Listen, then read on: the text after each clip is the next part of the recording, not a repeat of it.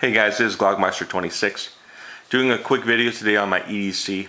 Things have changed since the last time. I've been away from YouTube for a while. Not making videos, but definitely watching videos. A lot of great video makers out there with a lot of great information. Anyway, let's get started. First of all, new addition. For those of you who remember, I was carrying the LCP, Ruger LCP, and now I've switched over to this little Bodyguard by Smith & Wesson.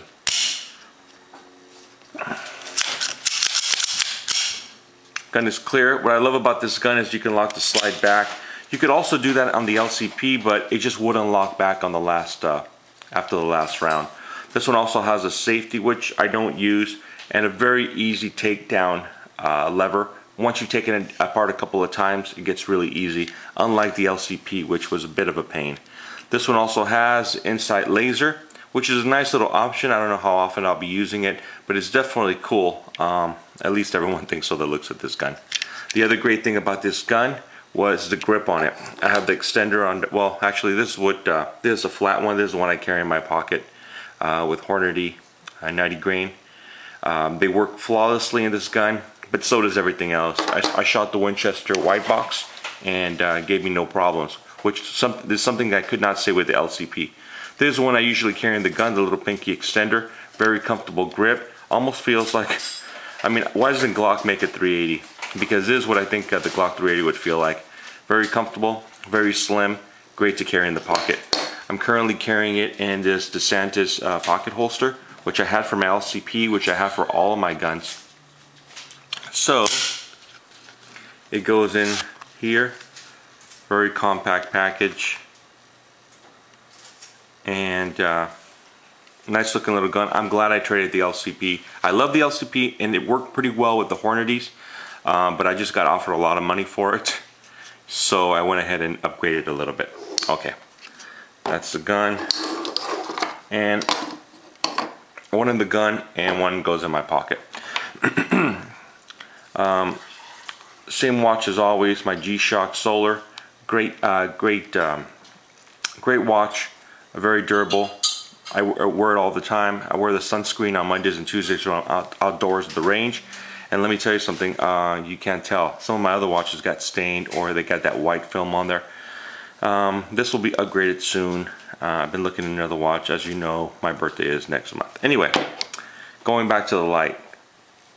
This little light has been awesome. I can't say anything bad about these lights, these 4.7 lights are damn great. As you know, I had the longer one in blue with the push button, and it kept getting activated in my pocket. This one I just throw in my pocket where my wallet is, and I don't even feel it until I need it.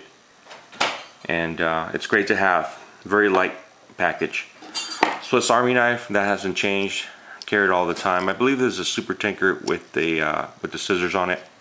I carry this a lot. I mean, I really don't use it a lot, but when I do need it, it's nice to know that I have it. And everyone's always looks at me crazy when I pull it out of my pocket, and they're like, "You've been carrying that around?" Well, yeah, I do carry it around, and sometimes it does get it's a little thicker than my tinker, but I like the option of those scissors. I just like having that on there. It's been getting a little beat up with all the pocket carry, but I like to know that's there. A lot of people use those little multi-tools, the little squirts, but I find that this has a much nicer blade, much nicer screwdriver, a little more substantial. Plus I have the option of the little blade. I love this little blade, especially at the range when I'm cutting cardboard, because it goes effortlessly. It'll cut nicely without really any resistance, you know.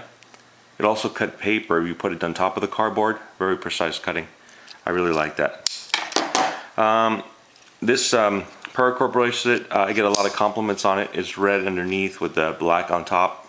I've been getting a lot of compliments, and for you that haven't been keeping up on my paracord stuff, right now I have a contract for about 200 bracelets through this this group at work, and they're selling as fast as I can make them, and they're pretty much selling them. It's a non-profit, it's for a good cause. So anyway, we sell them at work. They're selling for anywhere from $10 to $12, depending on how intricate they are or how many, what kind of design I make. But I've been very surprised because honestly, I didn't think they would sell for $10. But like I said, it was for a good cause at work, and guys seem to be paying the money. And it's neat to see a lot of guys wearing these at work and buying it for their spouses, because I'm also making the pink ones.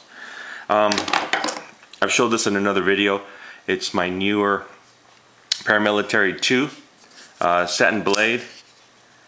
Great knife. And like I said in my other my 3 favorite EDC knives, it seems that I always go back to these knives, the Paramilitary 2s, because they're slim, good working blade, and as a lot of people have proven, these knives can take punishment, and they're good working knives also.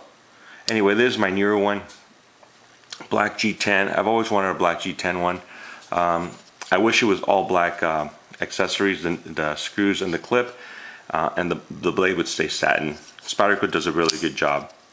Anyway guys, that's my realistic view and my realistic EDC. I'm not going to show you a first aid kit or a lighter or all that stuff, because I don't carry that stuff. This is the bare bones stuff I carry, and I feel that I'm pretty prepared for pretty much anything that comes up.